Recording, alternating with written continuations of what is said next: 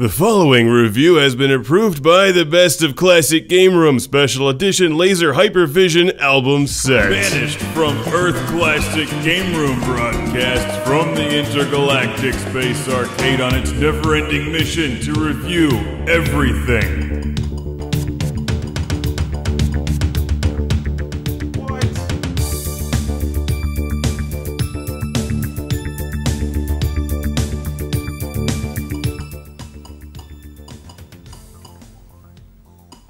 That is not an error. Welcome to Classic Game Room for the review of the Atari XEGS, the Atari XE game system, which comes with a keyboard that features a help button. What happens when I push the help button?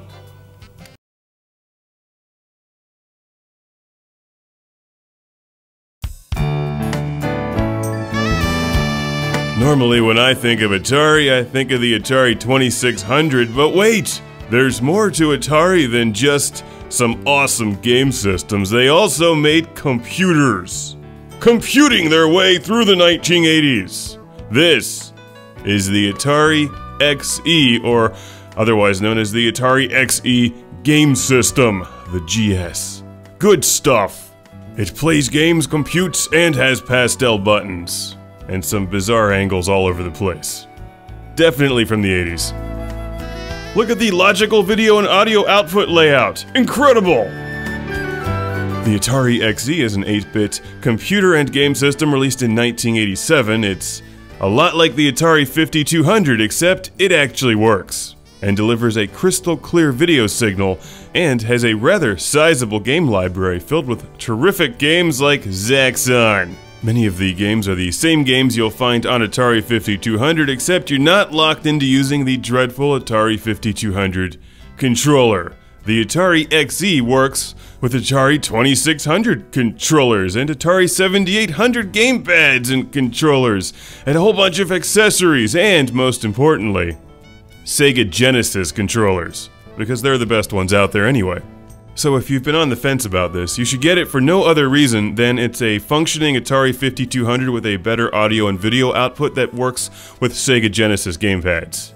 It'll also work with other cool stuff like this light gun and the Atari XE Atari 2600 style joystick, old school printers, a disk drive, maybe even a modem, and definitely this Atari XE keyboard that hooks into the Atari XE and makes for some terrific keyboarding action. The ports are at weird angles, and design-wise it looks like the Easter Bunny exploded, but when it's all hooked up, the Atari XE is seriously powerful.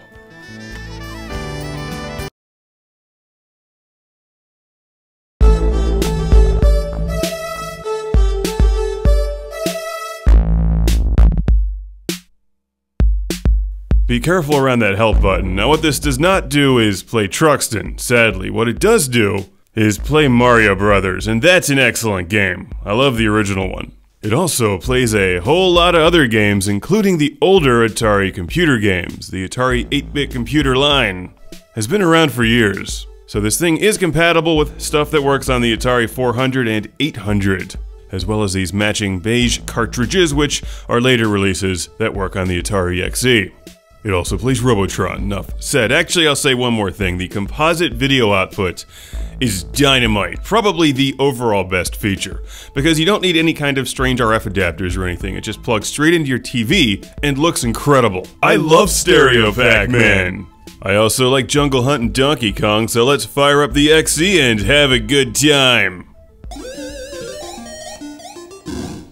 Yes, all that other stuff is super cool, but what it really comes down to is playing great games with the Sega Genesis gamepad.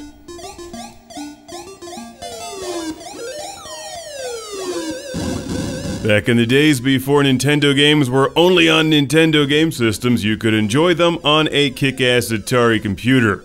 And Donkey Kong looks and plays really well on Atari XE.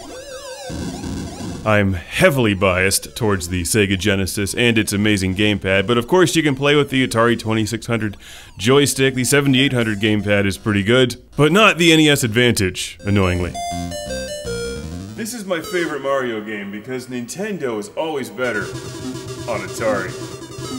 Ah, run away, run away, run away, run away, run away! Spoken like a man who grew up playing Nintendo games on an Atari, which is what I did. I love Mario Brothers on my Atari 2600. Always have. And I love the Atari XE. It's a great selection of games, amazing video output, and controller flexibility. Make it the Atari you absolutely must have in addition to the Atari 7800. Yeah! I swear I've seen this game before. The only downside to the Atari XE is that it's pretty expensive these days, but it seems to work really, really well. So, I have an enormous classic game room shout out and thank you once again to send to my man Mark from Fresh Meadows, New York. Thank you, Mark. Yes! I've defeated the end boss boulder. No, there's more? No! But yes, this game is far superior. With the Sega Genesis controller, I recently reviewed the 5200 version of Jungle Hunt. It's the Atari XE. Woo! 2 boulders at once! Now for the savages. With loads of amazing games like Beam Rider. Look at this. It's just incredible, and the sound is really good too. Also, don't forget this is more than just a game system, it's a computer, so you can compute and stuff. Oh, damn it! I wanted that thing.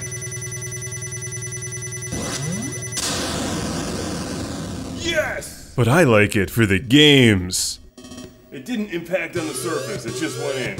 Now let's see what happens when we start messing around with the keyboard. If you turn this thing on without a game, it just does this. It's ready. But ready for what?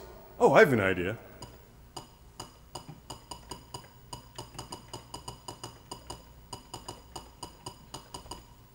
Run global thermonuclear war. Enter.